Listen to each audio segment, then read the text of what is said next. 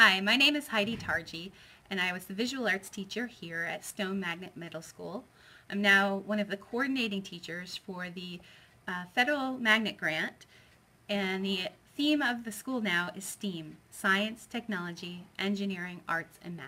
In October of 2013, I had the wonderful opportunity to take a small group of visual arts students and technology students to downtown Titusville to the Art and Algorithm Digital Festival. It was so much fun, and the students really got to see what working professional artists get to do with their ideas and their world. One of our favorite artists there was Nathan Selikoff. His work was not just visual and interactive, but it was based on math and programming, and he explained it in a way in talking to the audience that day that made it very approachable to students who might not have so much thought they liked algebra.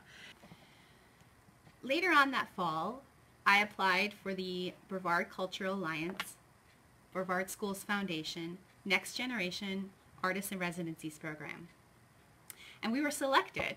Not only were we selected, but we were charged to work with Nathan Selikoff, the artist that inspired us so much in October.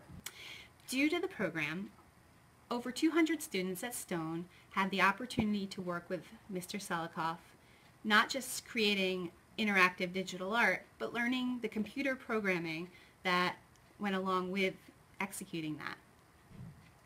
Not only did visual arts students get on board, but so did some of our science students, making basically about 25% of the whole school population have a wonderful experience, not just in solving a problem like a visual artist does and seeing how a professional artist works in the real world, but learning two different types of programming, software, coding, so that they could create this artwork.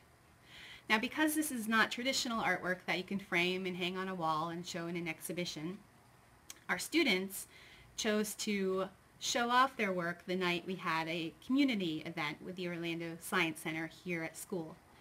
Students set up their programs on the computers here in the lab, and some actually projected them bigger than life size to celebrate the occasion.